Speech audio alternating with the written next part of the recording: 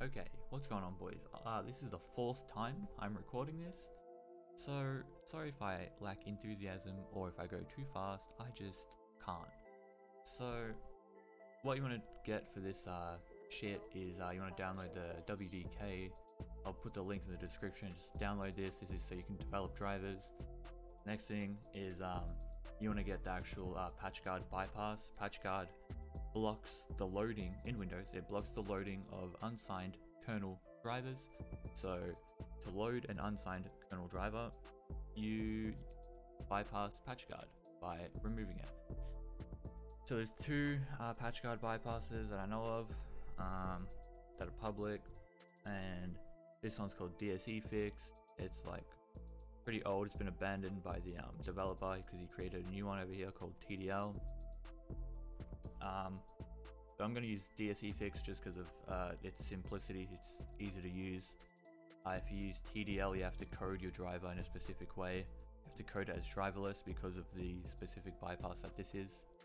So I wouldn't recommend using this if you're a beginner, but if you understand it, then use it, because using dsefix on Windows 8.1 and Windows 10 can lead to a blue screen, and that can be instant or it can be after multiple hours.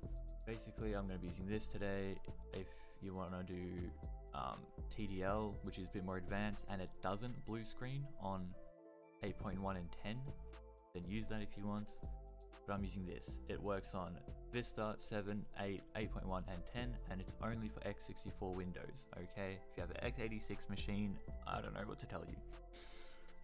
So once you download that, once you download this, we can start coding the driver.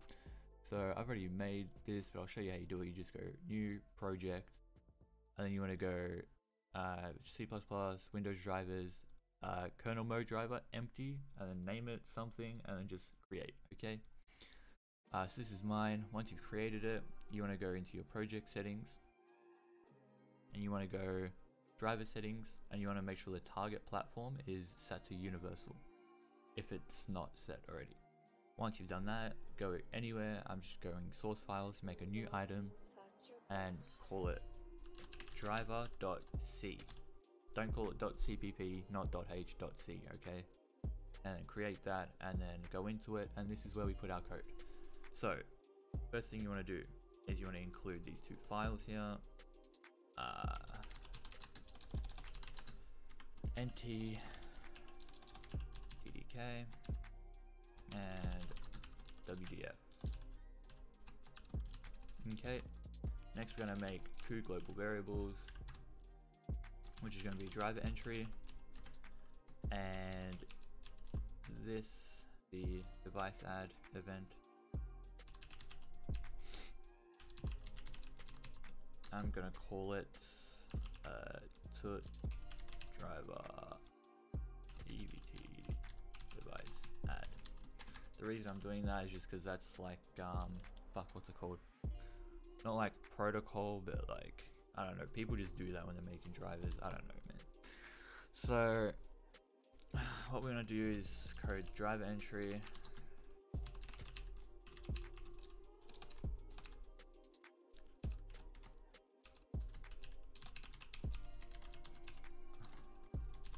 This is gonna be a pointer to a driver object, and we're gonna call it driver object.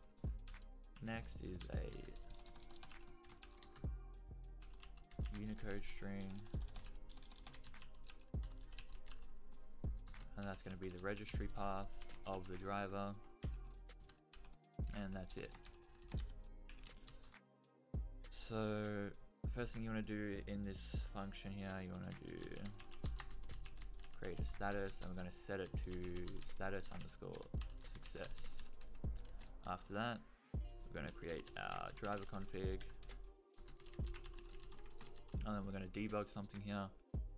So I'm going to set it to dp filter ihv driver id. Next, you want to pass dp filter info level, and then what you want it to debug. So what's this doing? It's just sending like an output message to kernel debuggers, so you can see so you can output from your driver. Okay, this is the same as cout in a normal C++ program. Okay, and driver entry is like the int main of a C++ program. So just trying to make those connections there so that you guys can kind of learn it quicker, because I'm sure you understand user mode C++ program, so you know, showing the relationship can help you understand better.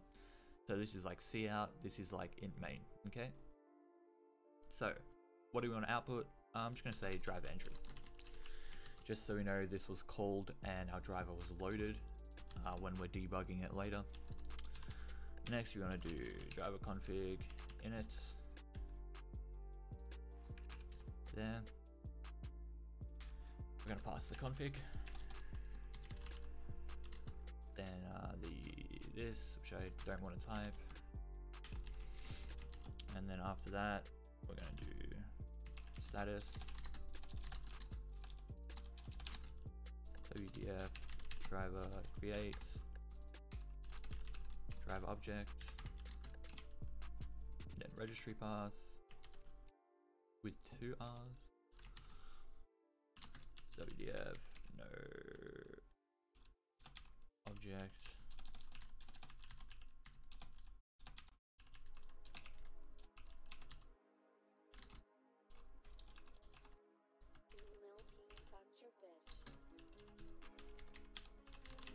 okay. That's all the parameters.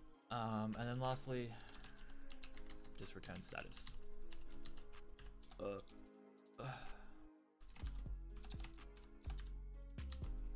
Amazing. Alright, so that's the driver entry. Next, we need to do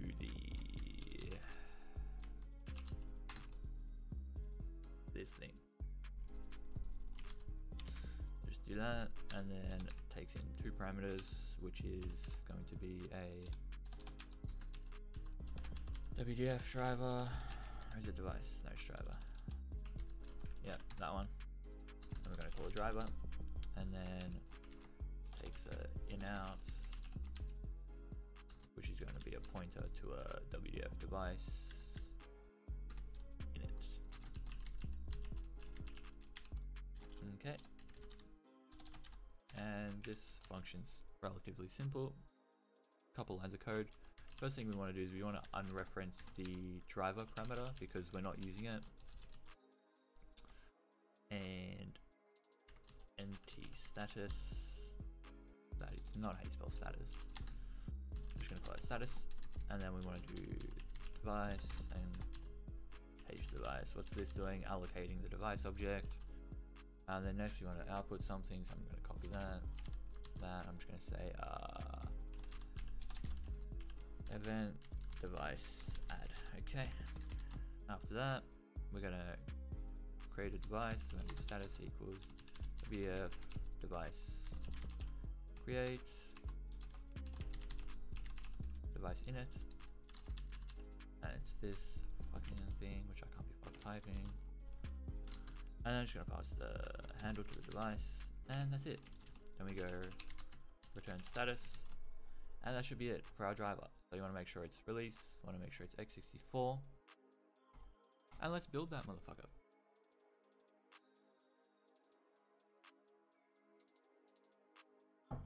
Okay, cool. So now that we've built it, we coded it, let's run it. So dsefix, you get that from the GitHub that I talked about before, and it's going to be linked in the description. And this batch file to load the driver, I'll put this text in the description so you can just make your own batch file real quick.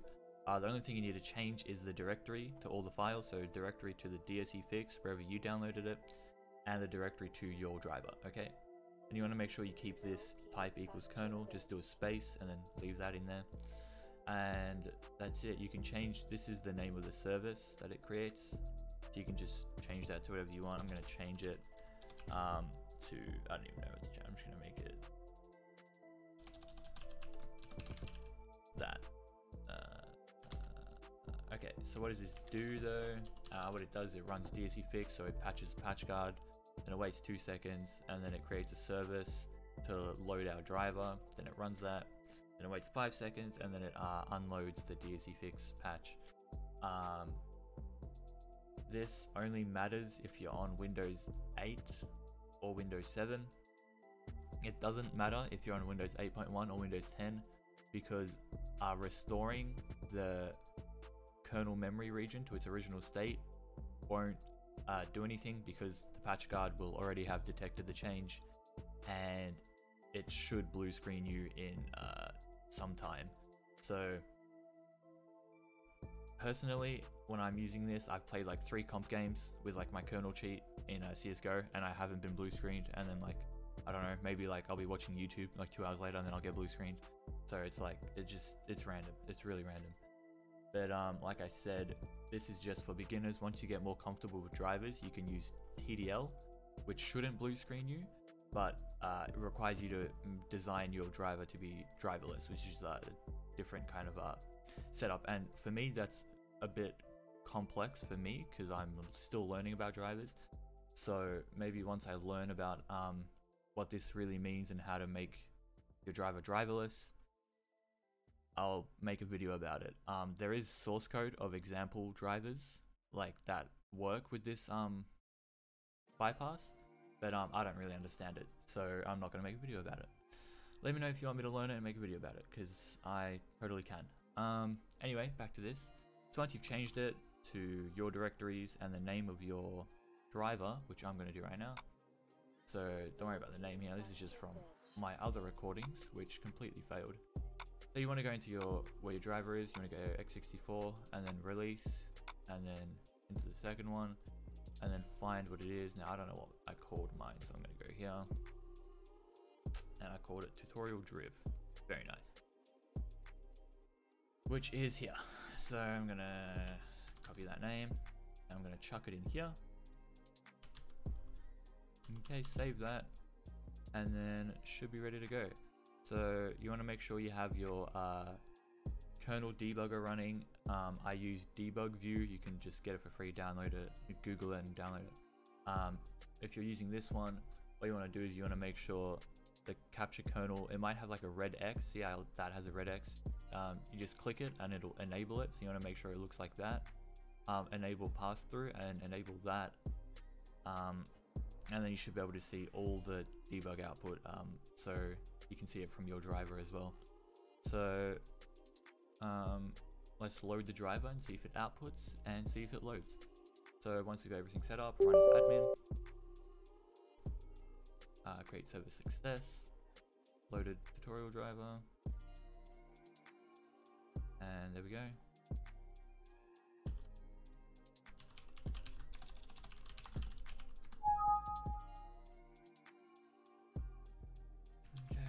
See if it outputted, and there you go. So it outputted the driver entry, which is what we have in our code up here. Output driver entry. So yeah, our driver loaded and it outputted, and that's all. So that's how you create and load an unsigned driver. So you could turn this into a cheat or whatever you want to do. Thanks for watching, and hopefully I make another video and don't just be lazy. Catch you later.